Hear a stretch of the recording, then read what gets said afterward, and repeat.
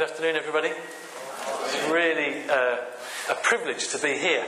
I was just thinking as I was standing there, it's been a long time since I've spoken anywhere else other than my own church. That's not because I never get invited. For my own self-security there, I get asked all the time. That's not quite true. But I used to get asked a lot because I was an itinerant speaker. I used to work for Oasis Trust, and I was a card-carrying evangelist because on my card it said evangelist. So Dave said evangelist. I didn't give that card out very often, it has to be said. But that was my kind of job, and I used to go and speak at colleges and at universities and at church weekends like this. And then I just hated doing it and then going away again. And I remember speaking to my sort of spiritual director at the time and talking about that. And they said, you know why that though, don't you, Dave? Because you have a pastor's heart. You want to be in one place and you want to work with one group of people. And so that's what happened. And I left doing that, speaking around the place, and went to work in a church in Watford, and then I worked for a church in Luton and in London and now in Brighton. And I do get asked to speak at other things, and I generally say no. And I can't really remember why I said yes to this, to be quite honest, Ian. Not that I'm regretting it, but I think it was because you're close by, and in fact I know that there are some links between this church and between either Gloucester Place or Florence Road in Brighton. Just put down if you have any vague link, or if you know of Florence Road or Gloucester Place Baptist Church in Brighton. A number of people. Because I know there are some, because various people said, oh, make sure you say hello to such and such, and I can't remember anybody I'm supposed to say hello to. So if I say hello to everybody on behalf of our church, then that's just about covered me. But there's something about working in your locality and loving those people that really brings me to life. To come somewhere like here scares me a lot, actually, because I don't know you. I don't really know what to expect. I don't really know where you're at as individuals or as a church. And so it sort of weighs heavily on me. One of the few things that I still say yes to when I get asked is to Spring Harvest. And having various people around the room who I think will go and meet you at Spring Harvest. Again, memories come flooding back, generally quite bad memories, because I feel like God has given me this gift of always sort of managing to get there in the end, but never without messing up once or twice. You know, I feel like I've never been given the gift of slickness. I look at some of these preachers and they're slick and their PowerPoint always works. We've just about managed to get mine to work today. And there's always something that goes wrong. And at Spring Harvest, every year, I could tell you a story. I've probably been doing Spring Harvest for, 20 years. And for every year I've done it, something goes wrong. The first year I ever spoke at Spring Harvest, I was working in this youth team. And I was really in the sort of pleb ranks of kind of didn't really know why I was there. Certainly wasn't being paid to be there. I'd have paid to have gone. And I'm serving on this youth team, leading a small group of people, but looking on the stage and thinking, oh, that's where I'd like to be. The irony now is I'm on the stage and wishing I'd like to be there 20 years later. But that's what I really wanted to sort of do. And they don't do this anymore at Spring Harvest, thank goodness. But 20 years ago, at the end of the youth week, all the young people would gather around and they'd take pictures of the youth team. It's a bit embarrassing looking back. But worse than that, they would bring you their Bibles for you to sign their Bibles. Yeah, it's horrible, isn't it? But that was kind of normal. And so there's me in this venue, and I've got all these young people coming up saying, will you sign my Bible? Will you sign my Bible? And not only do you sign it, but you sign it with some encouraging message, and then you put a Bible verse. And there's me, this incredibly wet behind the ears sort of youth worker guy, didn't really know my Bible at all. And the only thing I can think of is John 3:16. Someone had already taken that. Oh, how dare they. I can't think of any other Bible verses. And they're going, write something. I've got this pen in my hand, there's a queue of people. What shall I write? I've got to write a Bible verse. And then I remembered the verse from my baptism. And it said this, do not let anybody look down on you because you are young, but set an example to the believers in life, in faith, in love and speech and in purity. 2 Timothy 4 verse 12. Brilliant. I write it, hundreds of Bibles, 2 Timothy 4 verse 12. What encouraging verses to these young people they're going to be. Get on this minibus and we're driving back and I'm thinking about the experience. And then I suddenly have a thought. Is it 2 Timothy 4? Verse 12. That verse. I thought, I think it's 1 Timothy 4 verse 12. I look, 1 Timothy 4 verse 12 says, do not let anybody look down on you because you're young. I turn with trepidation to think, what have I written in all of these people's Bibles? 2 Timothy 4. I'm not really nervous because the Bible's good stuff, isn't it? You know, and Paul's letters to Timothy are some of the most practical, inspiring stuff. I can't get. It might be even better. It might be even more inspiring. You can look it up yourself. I promise you, the entirety of 2 Timothy 4 verse 12 is this: I sent Tychicus to Ephesus.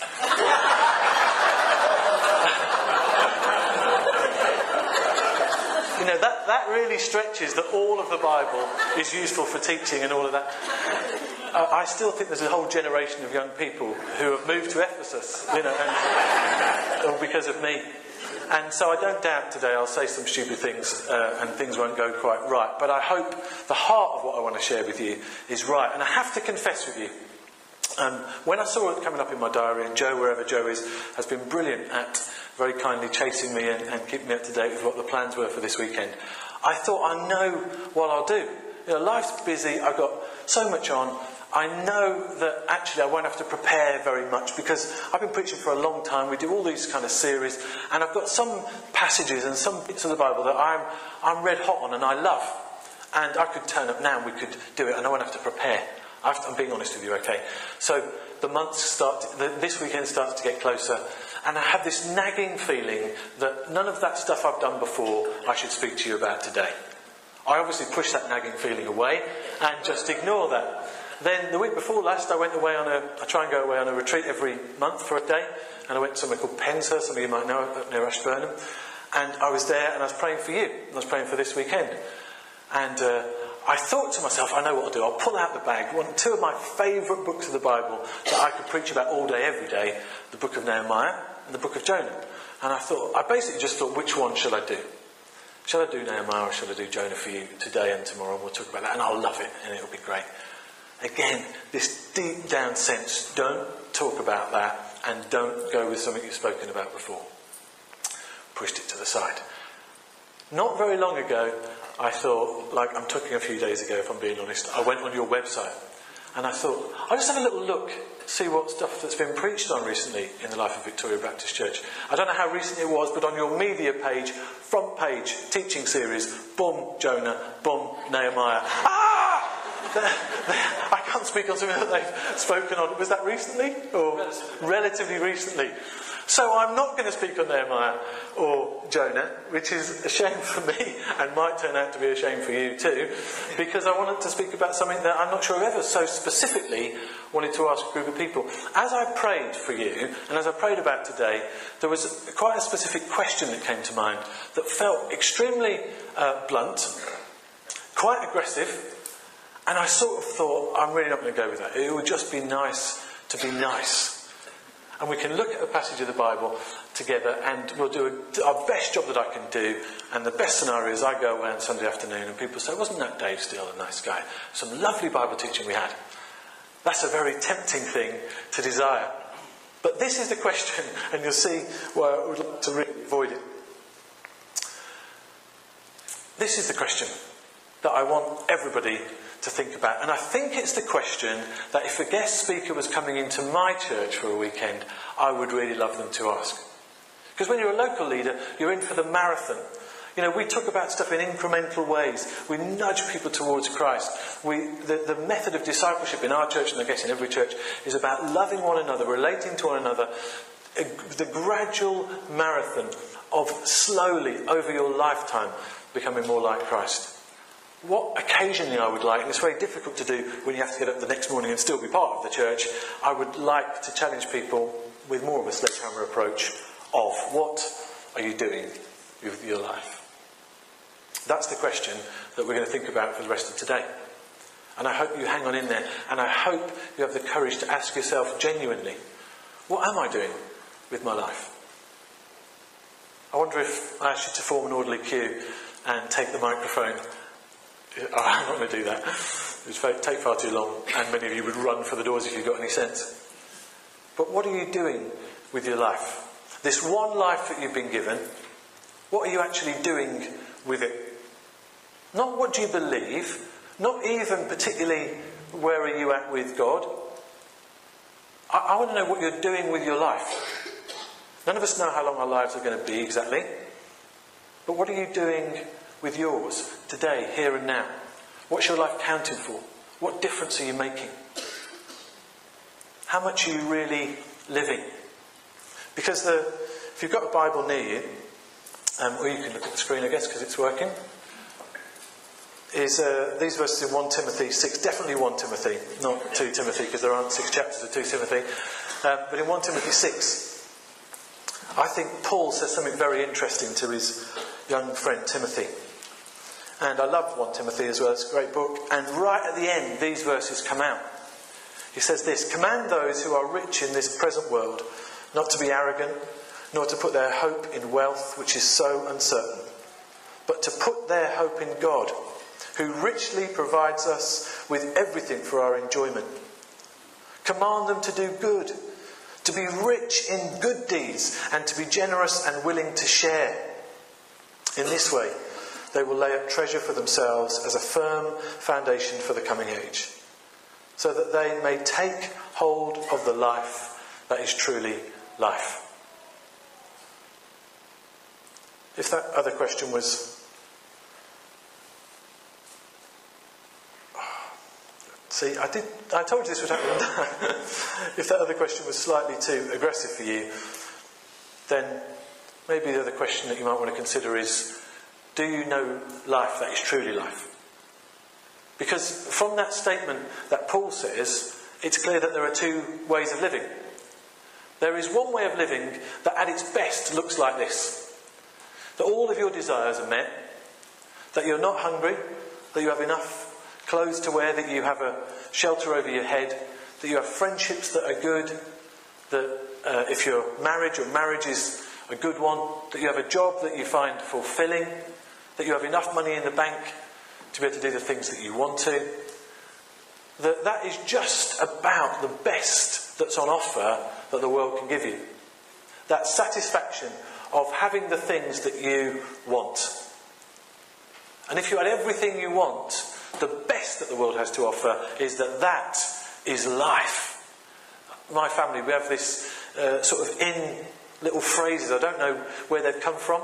They've become little cliches. That I've got 2 children, Jake and Rhea, a boy and a girl, and 1 wife. And the 4 of us, we love each other and we hang out together. And we have these little sayings that we have to each other. And they'd be so shocked that I'm telling you this. I wouldn't tell my own church this. But we have our little sort of in-house cliches. And one of them is this: whenever we're anywhere vaguely luxurious, if we're on holiday and we are sitting in a hot tub or something, or we're sitting on a beach, anywhere, one of my kids will turn to me and say, "Dad, this is the life." It's become this little cliche.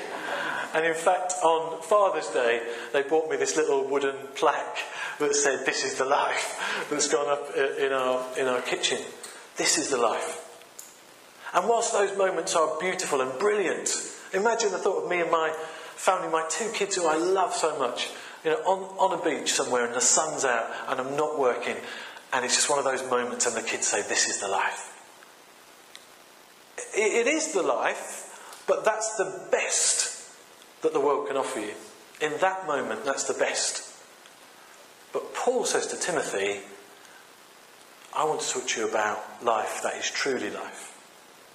Jesus famously says, "I've come that you might have life, and life in all its fullness." That there is an element of your life and my life, that there is a different way of understanding life that is better than anything that life can bring. Does that make kind of sense to you? And especially if you've been part of church for a long time, you'll know this stuff. I know that you know it, but are you living it? Do you have life that is truly life? Do you have life that is life in all its fullness?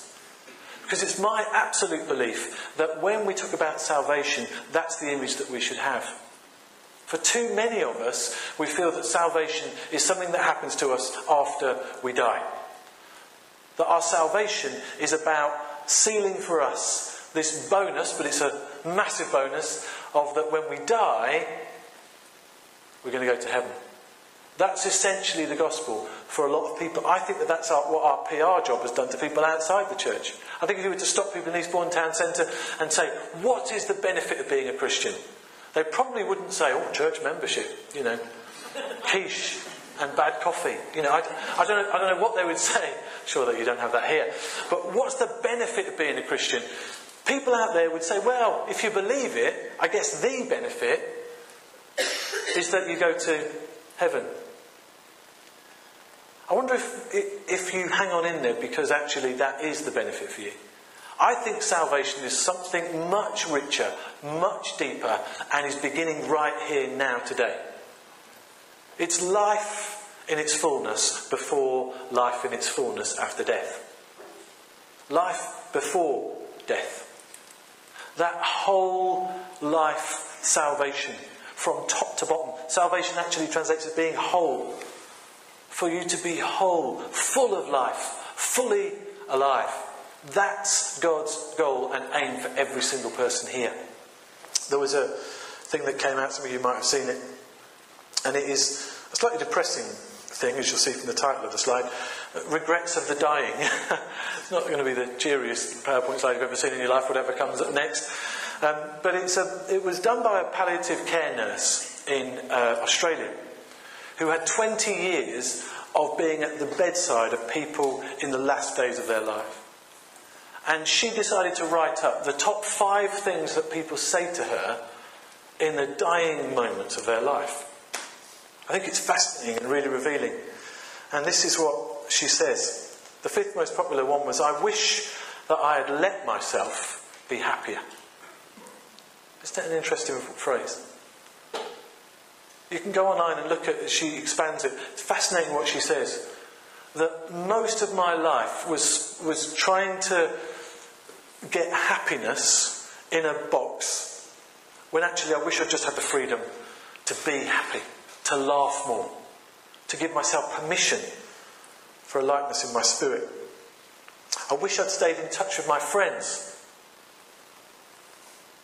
I wish I'd had the courage to express my feelings. I wish I hadn't worked so hard.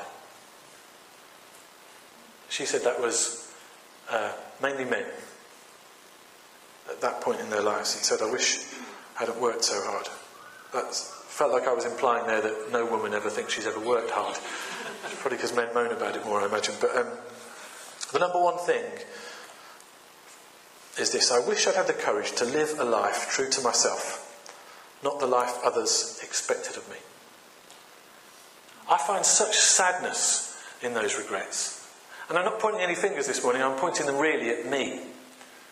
And I'd like you to do the same. Not at anybody else, but I'd like you to ask yourself the questions that if this was your last moment, what would your regrets be? When I was growing up, every youth talk seemed to involve a runaway bus that was about to run you over. Have you ever heard those talks? Every youth talk used to be, if a bus ran you over tonight. Isn't that really weird? Especially in the church I grew up, his little Brethren church, in a one-way street, the buses never came up our road. What was the bus doing up there? And it was a really narrow street. I don't know how it would get up there. But it was always, if a bus knocked you over tonight, do you know where you would go? Again, subconsciously, I drunk in as a child going to church. The importance of my salvation, the importance of knowing Christ in my life, is because you never know when your life's going to end. Salvation says, on this day, your life is really beginning. Completely different way round. Last weekend, or the weekend before last, we had our church weekend away. It was just such a fun time. A place called Dalesdown. Do you ever go that far west? You've never heard of it, have you? That's the kind of place where everyone, all the Brighton churches go away for weekends away. You'll probably go to Ashburn and Posher. And Dalesdown is this lovely place and had this great time there. But I went there and I stood in this corridor. It was a really funny moment where you just suddenly a memory comes back to you. And I remembered I'd stood in this exact spot years and years and years ago on a youth weekend where I was invited to be the speaker. Back in the days when I was speaking lots of things, to the point where every Christian retreat centre, they all merge into one and you don't even know where you are. But as I stood there, I had this little flashback moment to standing outside my dormitory door, and I thought, oh yeah, it was here. This was that place. The reason I remember it was because it was about midnight, the last session had finished, most of the children, the kids there were supposed to be in bed, some of the older ones are sort of coming in from a campfire or something, they're going into their dorms, and this one girl comes up to me. and says, can I ask you something? I'm just about to go to bed. Everything inside me is saying, no, you can't. I'm trying to go to bed. On the outside, though, I'm a lovely man. And I said, yeah, go for it. She said, what would you do if you got to the end of your life and there wasn't a heaven? And I said, what? She said, what would happen if you were dead and you realised there wasn't a heaven? I said, how could I be dead and realise there wasn't a heaven? You know, what a strange question. She said, do you know what I mean? I said, yeah, I do know what you mean. And she said, well, what would you do? Her implication was this, as I later found out. She's thinking about giving her life to Christ. She's been challenged on this weekend. But she doesn't want to go for it and have this dull, safe life and go to church every week and do all that Christian stuff if you don't get heaven at the end of it. That's what she's implying. So she said to me, seriously, what would you do if there wasn't a heaven? And I said, very unlike me, I'm a spontaneous sort of person, I said, let me sleep on it.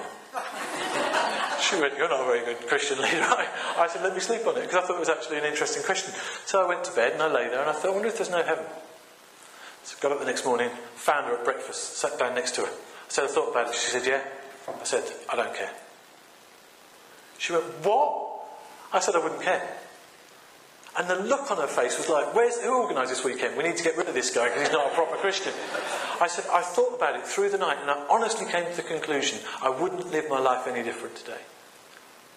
Because her implication was that you have to do something that's dull and lacking in life now in order to get life eternally. That's not the gospel, is it? That is not the gospel. That life begins now and life begins in all its fullness.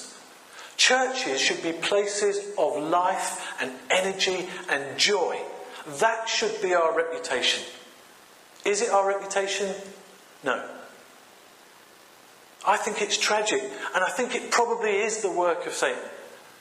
How we've managed to somehow turn a message that this is about life. It's about the inclusive love of God, whose arms are open wide to everybody, who says, come into the banquet, come to the feast, come to the party. Know life in all its fullness, and yet people out there firstly believe they're not welcome, think that they'll be judged, and think, why would I want to give away the life that I enjoy to join a church? Why would I want to hang out with Christians, especially a Baptist church? They're the worst sort. Why would I do that? How did we manage to turn the message?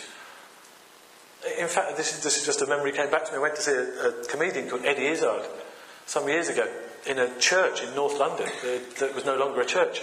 And he did his comedy routine from a pulpit. And he walked up into the pulpit and everybody clapped. And his opening lines were this. He said, well, why does God have all the best venues? Which was a funny opening line, everybody laughed. And then he stood and he looked around and he said, how did they manage to take the teaching of the grooviest, his word not mine, the grooviest, most fantastic man who's ever lived and turn it in to mumbling in a stone cold building? Everybody laughed. I didn't laugh because I thought he's telling us some truth here. How have we turned this message of life, of coming into the presence of God, with heaven beginning now, not waiting until I'm dead? And my challenge to you, and I deliberately want to provoke you today, is, are you living life that is full? Are you knowing life that is truly life? As I was driving over here today, I thought about, there's a passage in Ezekiel chapter 47 where the prophet gets this vision of the temple and he's led around it, and there's this really amazing bit where it says that he's taken through the south door of the temple and there's water running under the door, and he's taken into the temple. And then the bit that, as I drove over and I thought about, was this. It says, then I was taken out of the north door. So he leaves from a different door than he came in. You think, what a strange thing to point out. You know, I think our churches are badly designed. I think we should always leave by a different door than the door we came in. Because the point of the prophecy, this picture that Ezekiel had, was that you've come into this presence, this special place, and you can't go out the same way that you came in.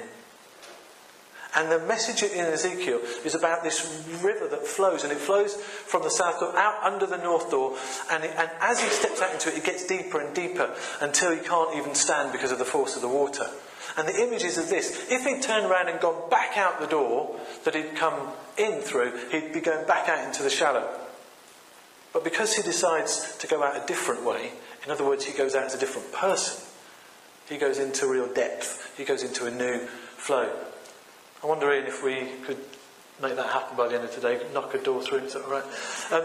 Imagine if instead of coming in that door, turning back out and going out the door, we all decided to go out through, I don't know where that goes, but imagine we all decided it would be a real pain, but it would be such a powerful illustration that I'm not going to leave this room the same person that I came into the room. And when we come into the presence of God and we come together as church, we should always be leaving differently. I know that might sound like a strange thing to say, but it's an obvious thing to say, because why bother coming then? Why bother coming in and joining together like this if we're just going to leave the same people that we came in? If we're just going to go back out the same door? If we're just going to paddle in the stream of God that we paddled into?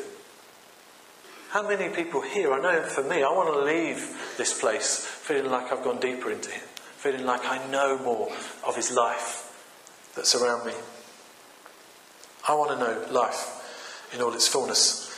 Today I want to challenge you to think about your life, how you're living it. What are you doing with it? Are you beginning to feel like salvation is seeping into your life right now? Are you seeing heaven come into your life now? I was going to use a piece of video that I found massively challenging, and maybe it's too long to have showed you anyway, so maybe it's a good thing that I can't play it to you.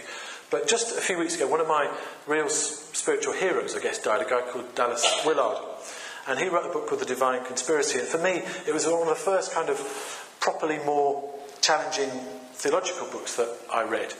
And it really messed with my head, and it was this very dense book that I hadn't read anything like that before. Later went on to do further study, and it wouldn't be seen as quite so difficult now for me, but it was certainly then. And this guy, Dallas Willard, and not only is he a really interesting writer, but I know some people who know him.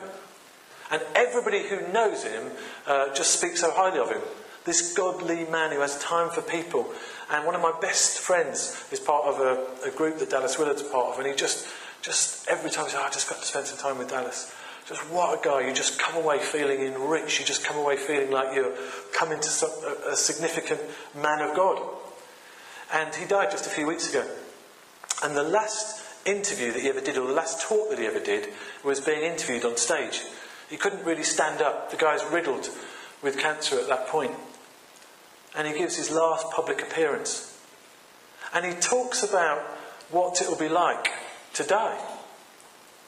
And he says this most incredible thing that took me weeks of trying to get my head round. That he said some people who have lived their lives well, who know life in all its fullness, are going to die and not know they've died. Do you see the point he was making? That they've managed to begin to live life in all its fullness so much now that the moment of death, he says, you'll notice something's different, but it won't be so obvious. Because you know the fullness of life now, the promise of what we're going to get. And when I listened to that, I thought, I wonder what it would be like for me to die now. Because the reality is, it would be a jarring difference. Because I don't know life in all its fullness, but I want to. And over the course of my life, I want to get deeper and deeper into that, living in life in all its fullness, so that the moment I get to be fully in the presence of God, actually I've been living my life fully in the presence of God. So the difference is more subtle. Does that make sense? What an exciting vision for your life. That all of the mess that we know now, somehow we iron out as we walk with God to become more like Christ, so that we enter into his presence. And the thing that I want you to think about, and it's dangerous whenever we meet as a group, is we do this thing where we transfer all the time, and we end up thinking, it's an interesting thought, but he's not talking to me. I am talking to you, because I want, in the next couple of sessions, to think about you and your life. Specifically, who you are, where God's put you, what your talents are, what your passions are. And are you understanding that salvation in you now? You might have heard this statistic before, but in 1977, when Elvis died, if indeed he did, there were 9 impersonators. In the year 2000, there were 485,000 Elvis impersonators. If you carry on that sort of growth, in the year 2050, 1 in 5 of us will be an Elvis impersonator. There will be more Elvis impersonators on the planet than there are people in China today. Look around. Who's the most likely to turn into an Elvis impersonator?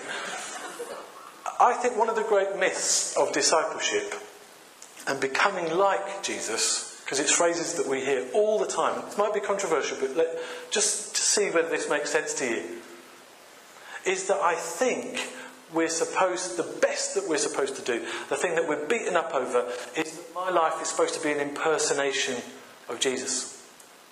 You see those "what would Jesus do" wristbands? Every decision I ever make, I ask myself, what would Jesus do? So that the best that God wants for me, what he hopes for me, is that I become like a good impersonation of Jesus. I don't think it's true. I think the impersonation that you should be striving for is to be you. The very best you that you can be. And you might think, well, that sounds a bit humanist. I'm not really sure about that. I am sure about it. I absolutely believe that Jesus wants to walk with you and to help you be the best you that you can be. Because in church life, I think very often we feel like we're all heading to the same point, that we all become like Jesus, and that image of Jesus that we have, we expect it of others. We expect that actually we're giving up our personalities, we're giving up our giftings, we're giving up our passions for this kind of fairly horrible, middle of the road, nice, Jesus type person who would fit right into the middle of Victoria Baptist. He's a bit like Ian. I don't know Ian well enough to be how rude I can be to him. But I'll flip it back to my church. For goodness sake, if the church's best model of what somebody who looks like Jesus is me, and they're trying to be like me, then we're all in big trouble.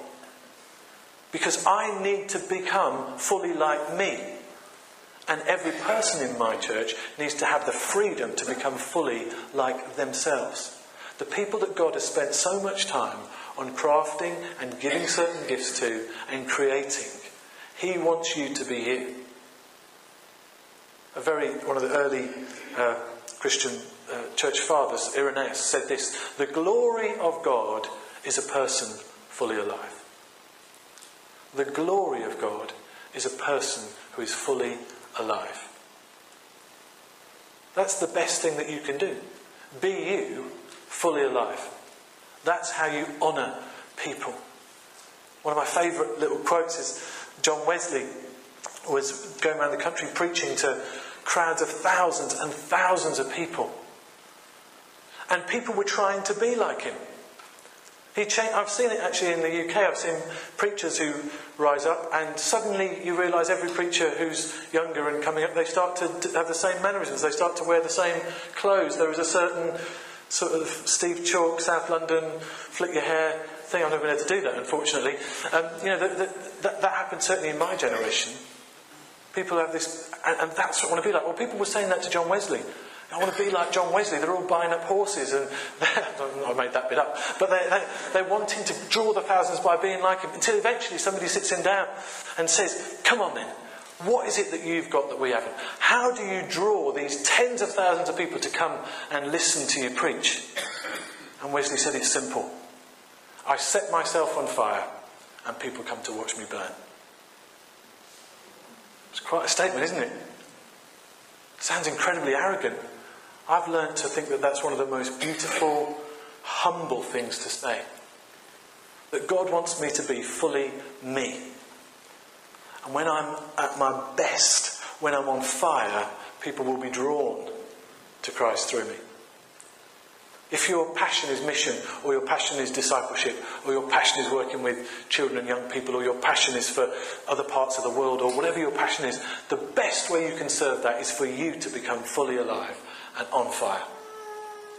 And I meet lots of people in my church who I love and I think God desperately wants to use, but they have no concept that he's talking to them.